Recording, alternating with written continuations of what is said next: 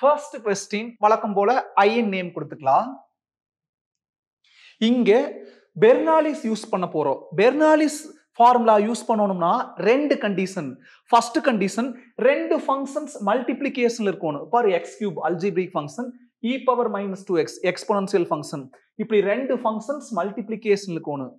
இன்னொரு முக்கியமான கண்டிஷன் ஏதாச்சும் ஒன்னோட டிஃபரன்சியேஷன் ஜீரோவா மாறணும். இப்போ x³ அல்ஜிப்ரிக் ஃபங்க்ஷன், இது ஒவ்வொரு தடவை டிஃபரன்ஷியேட் பண்றப்போ பவர் கம்மியாயிட்டே வந்து ஜீரோவாகிறதுக்கு வாய்ப்பு இருக்குது. அப்ப அந்த ரெண்டு ரூல் ஒபே பண்ணுங்காட்டி இங்க பெர்னாலிஸ் ஃபார்முலா யூஸ் பண்ண போறோம். என்ன ரெண்டு condition? Two functions are under multiplication.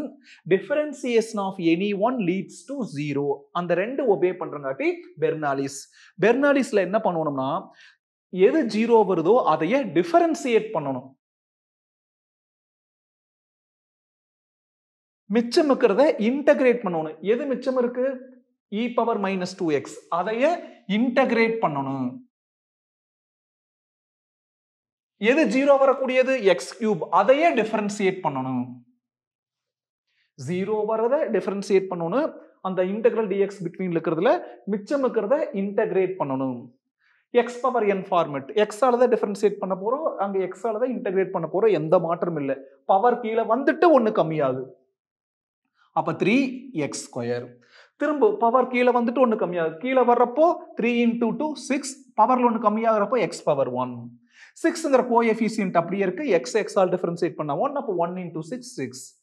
கான்ஸ்டன்ட்டோட differentiation 0. First differentiation முடிச்சிட்டு அதுக்கப்புறம் இன்டகிரேஷனுக்கு போலாம். e உடைய e பவர் x உடைய இன்டகிரேஷன் e பவர் x தான். இன்டகிரேஷன்ல என்ன ஒரு முக்கியமான விஷயம்? x ஓட கோஎஃபிஷியன்ட் மறந்துடாம டினாமினேட்டர்ல எழுதணும். x ஓட கோஎஃபிஷியன்ட் -2, அதை இங்க எழுதலாம் கீழே. அடுத்தது இதை இன்டகிரேட் பண்ணலாம். e பவர் x ஓட இன்டகிரேஷன் e பவர் x தான். அந்த x ஓட கோஎஃபிஷியன்ட் -2, அதை கீழே எழுத போறோம். ஆல்ரெடி ஒரு -2 கூட -2 மல்டிப்ளை பண்ணா +4. திரும்ப இதை இன்டகிரேட் பண்ணி இங்க எழுத போறோம். e பவர் x ஓட இன்டகிரேஷன் e பவர் x தான். x ஓட கோஎஃபிஷியன்ட் -2, அது கீழே எழுத போறோம். அப்போ -2 × 4 -8. இப்போ இதை இன்டகிரேட் பண்ணி இங்க எழுத போறோம். e பவர் -2x ஓட இன்டகிரேஷன், அதாவது e பவர் x ஓட இன்டகிரேஷன் e பவர் x தான். அந்த x ஓட கோஎஃபிஷியன்ட் -2 கீழே மல்டிப்ளை பண்ண போறோம். -2 × -8 +16. இப்படி ஜீரோ வரத டிஃபரன்ஷியேட் பண்ணிட்டு மிச்சம் இருக்கிறத இன்டகிரேட் பண்ணிட்டு என்ன பண்ணணும்னா இங்க ஃபர்ஸ்ட் அங்க செகண்ட், இங்க செகண்ட்னா அங்க தேர்ட், இங்க தேர்ட்னா அங்க ஃபோர்த், இங்க ஃபோர்த்னா அங்க ஃபிஃப்த், அப்படி கன்சிடர் பண்ணணும்.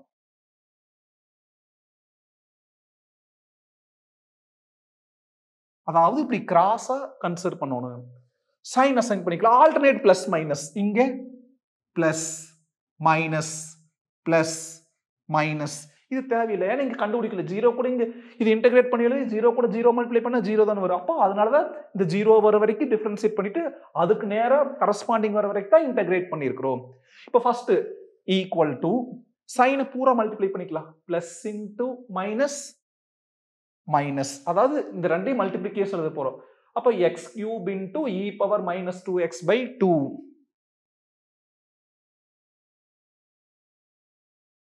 அடுத்து இந்த second part minus into plus minus 3x² into e power -2x/4.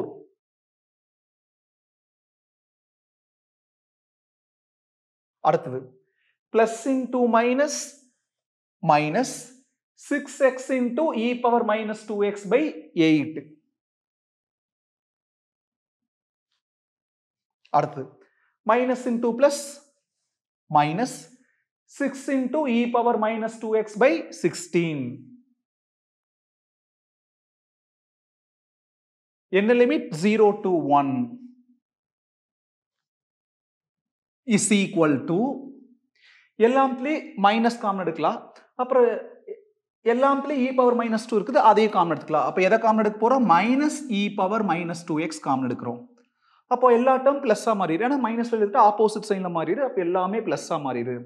இந்த மைனஸ் காமன் எடுத்தாச்சு, e பவர் -2x காமன் எடுத்தாச்சு, மீதி x³/2.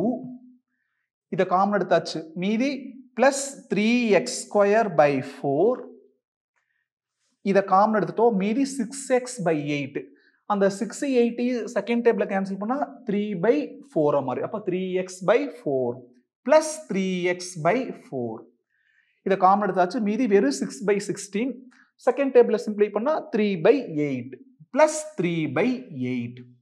இந்த ஒட்டு மொத்தத்துக்கு சேர்ந்துதான் என்னது 0 to 1 is equal to இப்போ upper limit minus lower limit. First ஃபுல்லா அப்பர் லிமிட் அப்ளை பண்ணிக்கலாம். அப்புறம் மைனஸ் போட்டு பிராக்கெட் போட்டு ஃபுல்லா லோயர் லிமிட் அப்ளை பண்ணலாம். அப்பர் லிமிட் என்னது 1. x வர இடத்துல எல்லாம் 1. 1 into -2 -2. அப்ப minus e power -2. 1 cube 1 1/2 plus 1 square 1 1 into 3/4 3/4 plus 1 into 3/4 3/4 plus 3/8. Upper limit apply பண்ணியாச்சு. இப்போ minus பிராக்கெட்டுக்குள்ள lower limit. Lower limit என்னது 0. x வர இடத்துல 0. இந்த மைனஸ் அப்படியே இருக்கு. x வர இடத்துல தான் 0. 0 into -2 0. அப்ப e power 0 1. அப்ப -1. இங்க பாருங்க 0 cube by 2 0. 0 square into 3/4 0. 0 into 3/4 0. அப்ப உள்ளுக்குள்ள அந்த 3 டேர்ம் 0 ஆயிடுச்சு. மீதி 3/8 மட்டும் இருக்கு. is equal to minus e power -2 into இங்க பாருங்க கீழ 8 4 4 2 இருக்கு. அப்ப LCM 8. அப்ப எல்லாத்தையும் டினாமினேட்டர் 8 மாத்தலாம். இங்க என்ன பண்ணனும் into 4 into 4. ஏன்னா கேன்சல் ஆன மீனிங் மாறாது. இங்க into 2 into 2 கீழ 8 மாறிடுச்சு. கீழ 8 மாத்தோம்னா into 2 அப்ப மேல into 2 அப்ப தான் மீனிங் மாறாது. இப்ப டினாமினேட்டர் பூரா 8 மாறிடுச்சு. அந்த 8 அப்படியே எழுதிக்கலாம். இப்ப மேல சிம்பிளிஃபை பண்ணி எழுதிக்கலாம். 1 into 4 4 3 into 2 6 3 into 2 6 3. அப்போ 4 plus 6 10 10 plus 6 16 16 plus 3 19. அங்க மைனஸ் into மைனஸ் plus 3/8. இதுதான் I உடைய வேல்யூ.